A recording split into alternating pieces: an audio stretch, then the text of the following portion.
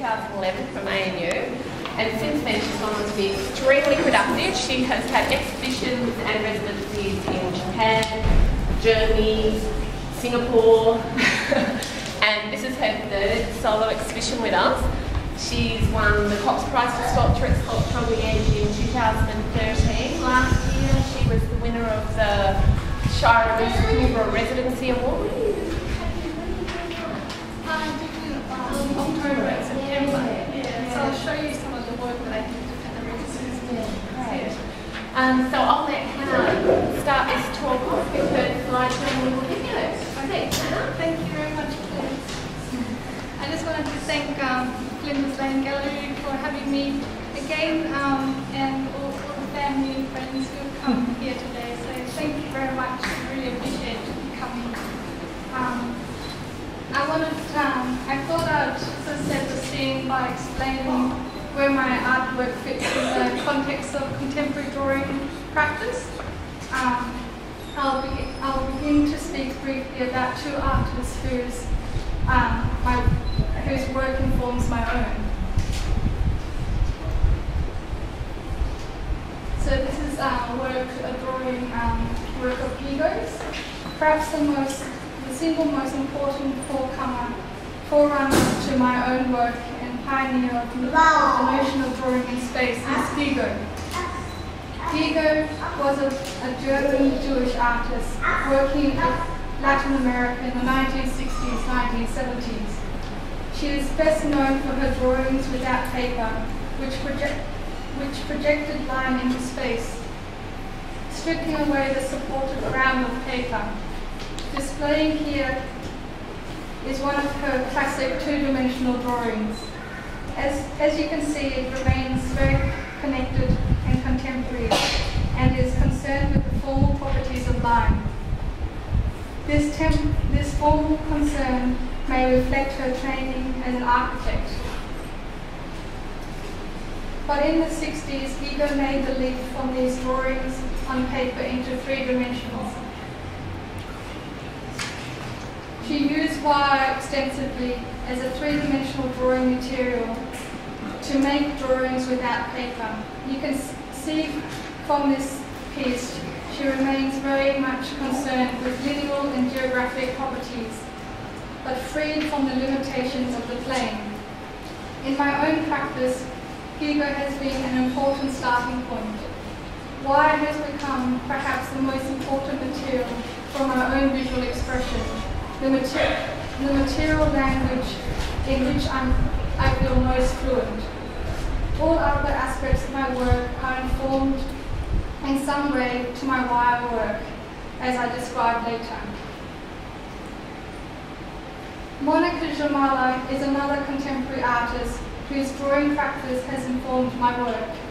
She is currently living and working in Berlin.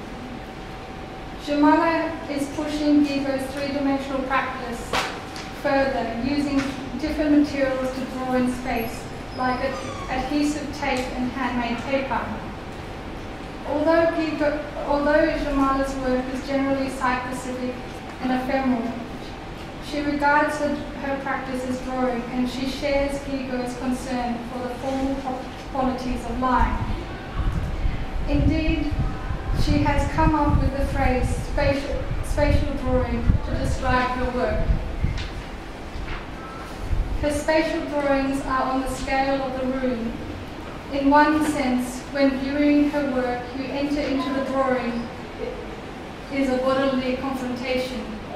Jamala sees herself as working in the tradition of Gigo. She has taken Gigo's starting point in a new direction, however, broadening the scope of what drawing can do for the next generation of artists working with line. So this is the work the black work is the tape, adhesive tape that she spreads across the scale of the room and out onto the structural elements of the pillars of the room. I have been fortunate enough to have undertaken 2 mentorships with Monica in Berlin over the last 2 years. In this slide you can glimpse her experimentation inside her studio. While I have learned many practical skills from her, more importantly, I have been able to observe her approach to making. I was also fortunate to have the chance to get critical feedback on my own practice from my solo exhibition in Berlin last year. While in Berlin, Monica challenged me to experiment with the new materials. She suggested that I work with more of a signature material of tape, and to work in a larger scale, more gestural scale, to see what would come out from this process. I have also wanted to explore how I can make my own drawings more immersive. As a result, I've started to make large-scale drawings that transform a gallery space into an artwork, rather than merely housing one. This is one of my drawings that I did in Canberra a few years ago. So I've occupied the whole gallery space and transformed it. So when you walk into the gallery space, you're physically walking into the drawing itself. So there were 9 large-scale paperworks on the walls that you can barely see. And every day I would walk into the drawing and draw the shadows of the wire. So there's wire drawings on top of the paper as well as floating to the ceiling. And each day I would change the lights in the gallery space and trace the shadows. So every day would be like a transforming drawing. And the floor is covered with pool salt. These works can only be temporal, a moment in time, leaving only a memory. The element of time, permanence and rhythm have become increasingly important to me. To that end, I have been trying to extend my drawing practice into 4 dimensions of time. I recently have begun collaborating with dancers who extend my drawing line into time and space. So this is a young father with his 2 little boys drawing in the sand. So it was very exciting being in the gallery space and drawing every day, because the audience would come in and interact with the space and draw with it. And it was lovely, because sometimes they wouldn't even know that I was the artist, and they were just sort of occupied to it. And when it became so physical, like some adults, I'd find them lying on the salt doing this, and that's like, the snow angels. And it was just so beautiful, because like they would never do that in the gallery space normally. And it's attached to a coffee shop, so often I'd be outside having coffee and just sort of watching what people do. But this was so beautiful, just a father with his 2 little boys. So here you can see the highlight of the paper and the shadows. And when I removed the wire off the wall, it was just like the memory of what it used to be, just the pencil drawings. So this is a show that I did in over 3 weeks in a remote place in Fukuoka in Japan. And it took me 2 weeks to create all the materials. So this is me at the entrance, and the gallery space was an old rice paddy storage, and through the tape is wire, so I can weave and twist and draw the tape and it would hold its form. And after 2 weeks, it became so immersive, it was almost like entering a thick jungle. As you can see, you can barely walk through it. And after 2 weeks, we had an opening, and just by conversations and translators, I started talking to 2 young dancers, and through that interaction, we suggested perhaps in a week's time, after I'd transformed the drawings every day, they'll come in and rehearse with me. And I said, yeah, this can be a place in which you can draw and interact with what I've done. And they said, how can you dance in this? Because they were ballet dancers. And I said, I can transform it to fit the movements you want to make. So after collaborating with them, the gallery looked like this. And the floor rammed earth floor, so I covered with kozo paper and then drew the shadows of the drawing above.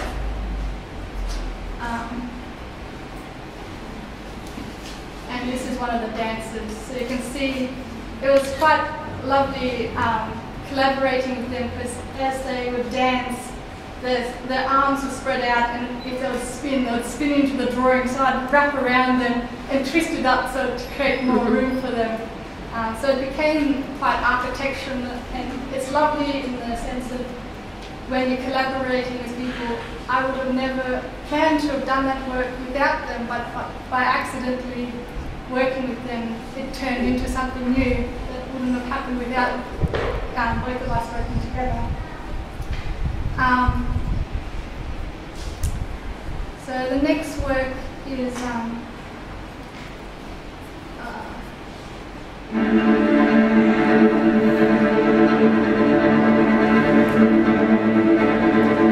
this is a show I did in Sydney last November.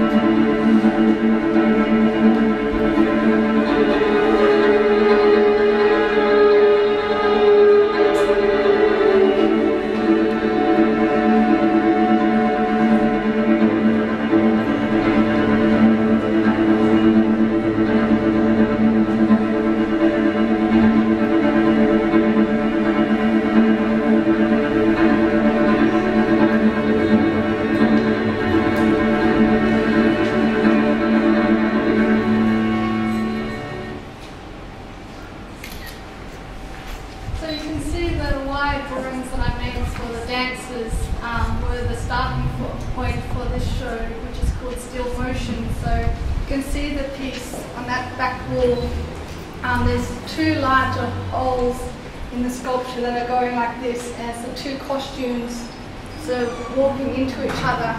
And it's quite lovely because it's like I made the drawing for them and in collaboration with them, but then through the dance movement it walked and changed depending on their movement. So when I took them back, it was a new piece, and so when I wove them together and made them more three-dimensional, it's like the memory of that movement and what they did is stored in the next next work.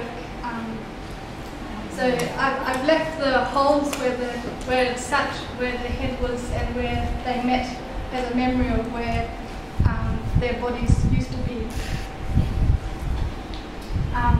While I very much like the idea of temporal drawing, I'm also very interested in the idea of permanence in art objects. Hannah Arendt wrote that art objects are unique in that their durability is of a higher order than that which all things need in order to exist at all. They can attain permanence throughout the ages.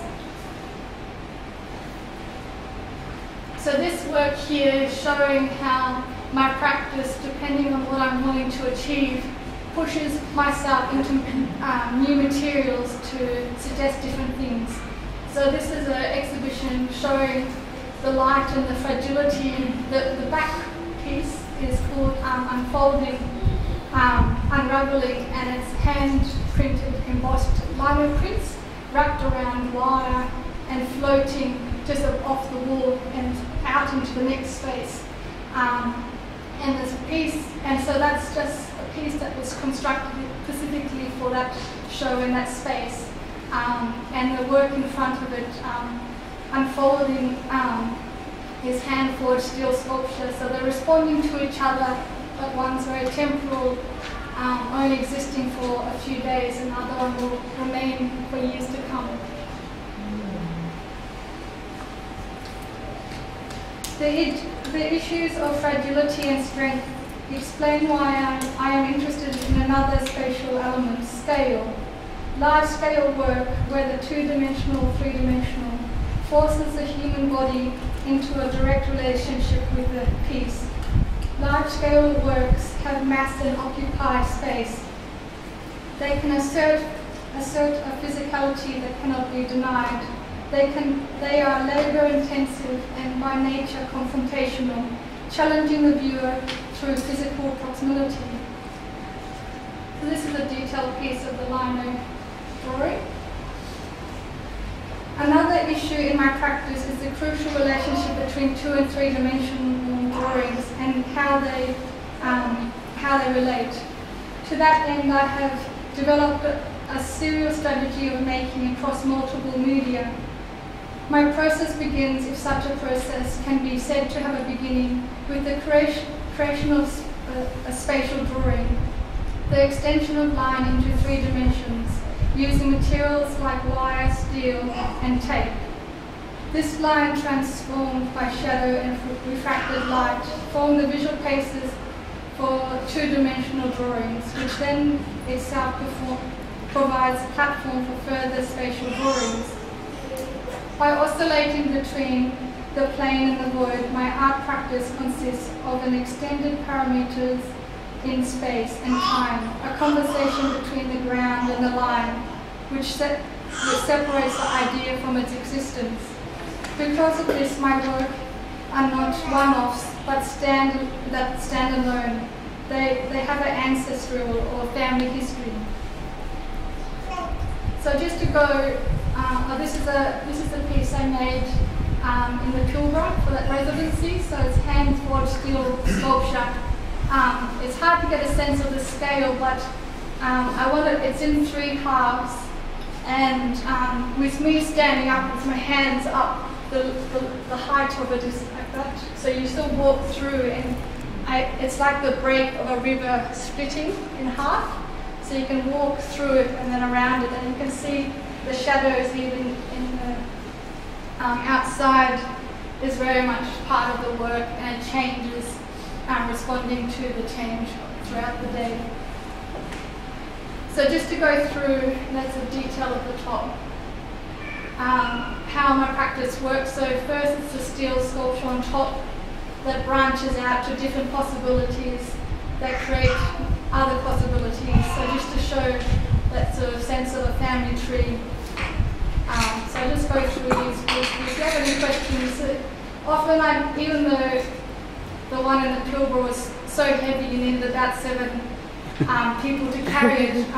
Usually before that piece, I would always make them the size to fit through doors, but also the size that I could physically carry it myself and then weave them together in the site.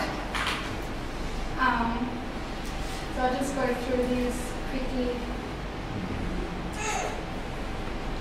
So you can see even with the paperwork, I cut them and so they end up making their own shadows on the wall.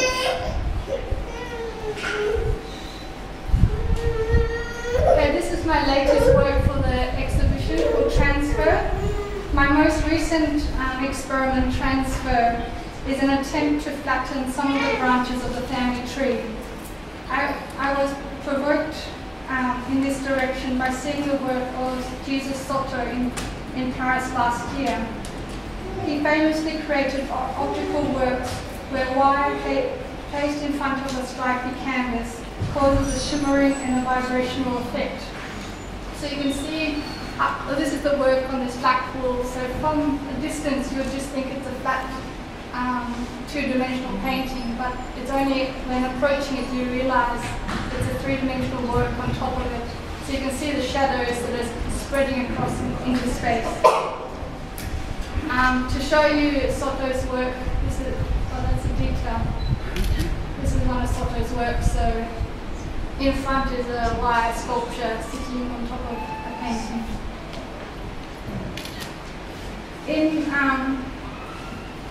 Informed by his approach, in Transfer I've tried to combine two related but distinct elements and fuse them into a single artwork. I hope that this will make my process more visible. The process of making is important to this investigation. Making reveals to me insights about my own process or recollection that would otherwise be inaccessible. As William Kentridge states, it is only when physically engaged on a drawing that ideas start to emerge. There is a combination between drawing and seeing, between making and assessing, that provokes a part of my mind that otherwise is closed off. Thank you very much for coming.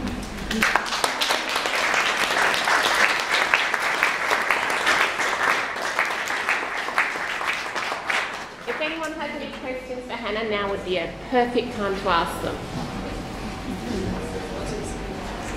No pun intended, but where do you draw the line between drawing conventionally and sculpture? For me, anything that I can create a line with is a drawing. So material, there's no separation for me with material. So if I can draw with fabric, with steel, anything that I can make a line with, make a mark with, even as you can see with the human body in space. For me, it's not a dance, it's a drawing. How did you find yourself interacting with the landscape of your work?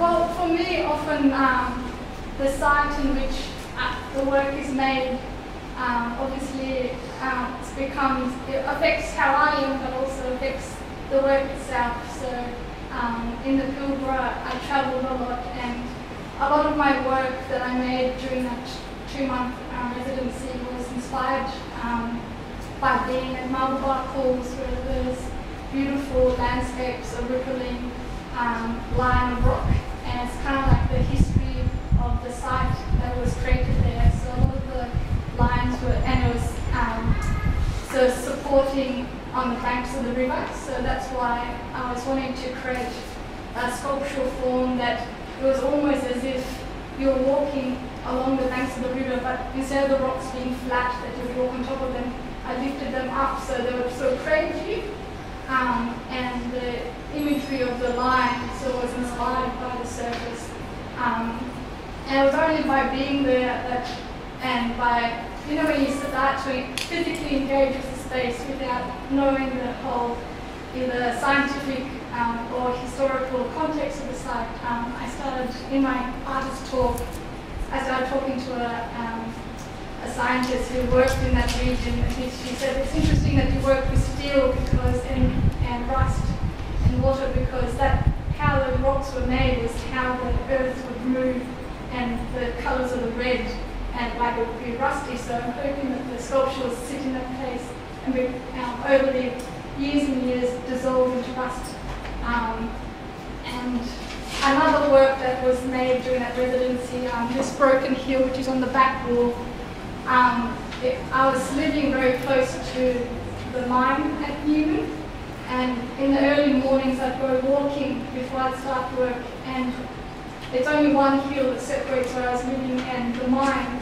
And if you'd walk on the other side, the air was so full with dust from the mine that like you could barely breathe. And when I walked up to see the mine, it was just like this empty gorge that was just not, like the hill wasn't there anymore. And that's why that work's called this broken hill, because it's like sort of, it's missing. Often, like my own memories and experiences affect my work, but also the setting where it's being made and what's happening around me as well. So,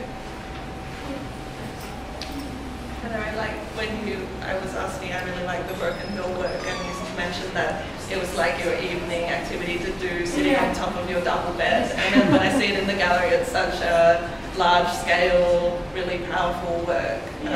But it's sort of like the individual details that kind of relating to weaving and things that you might imagine doing on a bed. Like how do you kind of step back and get a sense of the scale as it's I'd do hand forging for like 10 hours a day from morning to as long as I could before my arms fall off. And then as my relaxation, I was working on the broken heel. So I was living in a very small little room that the only place I could work was my double beds. And so that's why that shape of the work is very much a double bed. And usually all of my other two sculptural wire pieces are made on my kitchen table in the middle of the room, so I walk around it so I can get every perspective and look down at it. But that one, because I was cross-legged, I could only work, but like I could only sit, so I'd have to stand up and go, what's happening, you know? And at night when I'd go to sleep, there was, those old-fashioned hat stands. I'd hook it on the hat stand, and gradually over the course of the month, it would get heavier and heavier, so like the hat stand was sort of struggling a lot. But yeah, it's a sense of weaving through different things that are inspiring me or influencing, or that sense of, as William Kentridge said, it's something, making is almost like you go into a different state that you forget that you're tired or you're hungry or anything else. It's almost like a trance, and that sense of time can completely change. So yeah. I was wondering also, how do you think your experience sort of growing up in Indigenous communities and working at art centres and things, has that inspired you, making connections with Indigenous artists? Yeah, as I showed, there's lots of people who work with line and black and white imagery. I think the sense of probably who I am as a person more has influenced me. I think by being sort of in the landscape in a sense, yeah. Connection with the landscape. Well, sort of in the settings in which things are made in a way. Like I think certain pieces I make them for where they'll be showing,